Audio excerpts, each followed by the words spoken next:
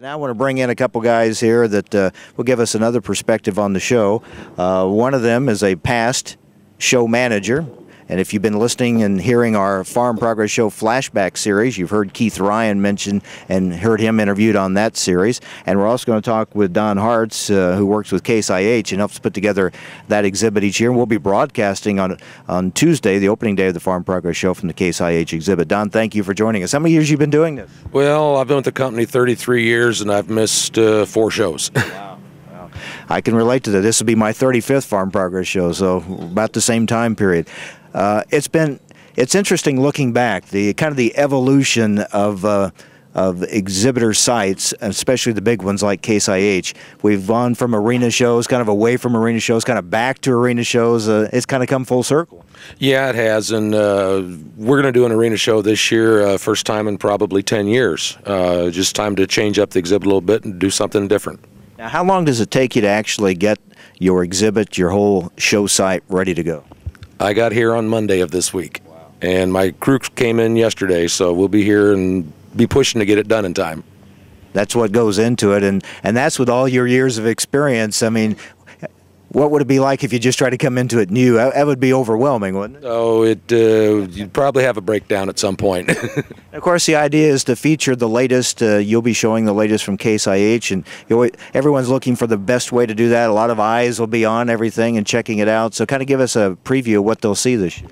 Well, we're going to be introducing a new larger Magnum, new Tier 4 sprayers, Tier 4 engine combines, some new compact tractors and utility tractors.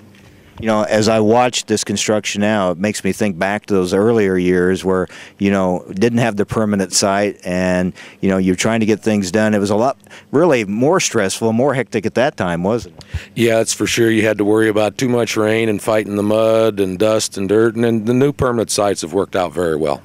Used to be that Monday ahead of the start of the show on Tuesday. Everybody was in there trying to set up, do almost everything at that time.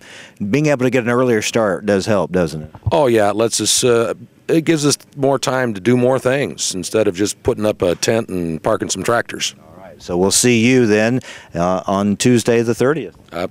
We'll be here. All right. Don Hartz with Case IH. He's been putting together their exhibit at the Farm Progress Show for many, many years. All right. Keith Ryan, past Farm Progress Show manager, and now what is it? They let you drive a forklift? Is that right?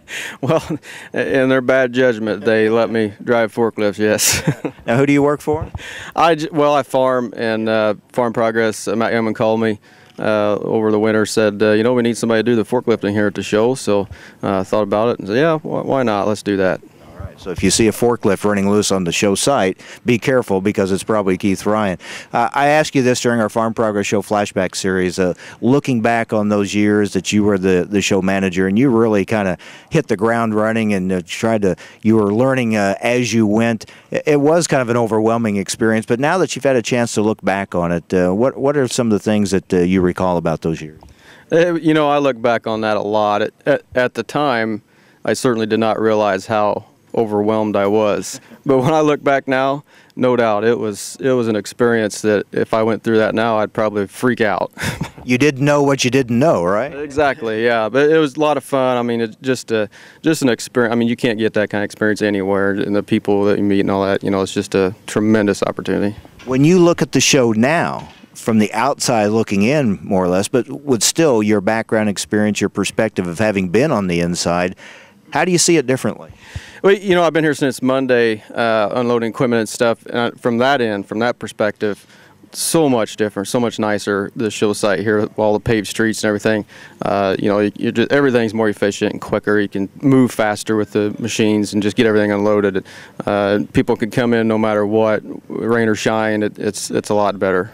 I remember the show in Cantrell, not too far from here, when we were in Illinois, and the rains came, and you had to start doing some postponing and canceling of some things. I mean, those aren't fun times, are they? No, they weren't. That was my first show, actually, and what a way to start out. Yeah, and when it rains, it's such an overwhelming task to get everything in and out and drag them around and all that kind of stuff. So no doubt, it's certainly a change. There was an allure, certainly, and a real interest to going different places every year, different locations. That had an attraction to it, but it got to where logistically it just it wasn't a good way to do business, especially as big as this has become. That's exactly right. And in my opinion, it no doubt that did add to the romance of the show, that it moved everywhere. But everything's more expensive now. It's more expensive to haul things in. The equipment's bigger, and you just can't take a chance of not having a show today. As you found out, I mean, there are a lot of decisions to say we're going to have to cancel a show. I mean, people are driving in, your exhibitors are there, they were expecting a show. I mean, a lot of people are affected by a decision like that. Exactly. It's not just the exhibitor alone, but the people coming. People drive from 3 or 4 states or all over the country, and then they show up here at rain that morning and the show's not on. So, yeah, there's a lot of bad things there. But you told me you were glad you did it. Good experience for you. Oh, absolutely. Yeah, I mean, I was glad to be done, no doubt. But at the same time, I wouldn't trade any of it for anything in the world. I'm really glad I did it. A lot of fun. You said you were farming. Where do you farm at, and how do your crops look? We farm actually not far from the show site here in Taylorville, just about 40 miles down the road. And crops are about the same story as everywhere. It's not going to be a bumper year by any means in terms of the corn yield. Just the heat and everything else is taking its toll, and we'll find out when we get out there. I guess like a lot of areas, especially here in central Illinois, rain early, and then when it shut off, it shut off. It just shut off, and yeah, and it's not been a very good situation for a lot of corn growing conditions, really. So. Yeah, that's kind of become a pattern, rain early and then stop. What about your beans? There's still a chance to have some good beans? Yeah, I think, like everybody thinks, right now when you look at those, you count pods that are there, if we get the right weather here in August, we certainly could have a tremendous bean crop. So maybe that'll make up for some corn. So, well, it's good to see you again. You look a lot less stressed than our next guest. Well, he has that stress now. Keith, good to see you. Thank you. Keith Ryan, past Farm Progress Show manager. Matt Youngman is now the national events manager for Farm Progress, and he's the guy that has to worry about all these different things that we've been talking about. He doesn't look too stressed, though. Things are going along pretty good as the show continues to develop here. You hear the equipment moving all around us, and it's amazing how much construction, how much has taken place since we were here just a few weeks ago. We'll take our final break, and we'll come back as we continue with our final Farm Progress Show preview series show brought to you by Syngenta. Stay with us. This is AgriTalk.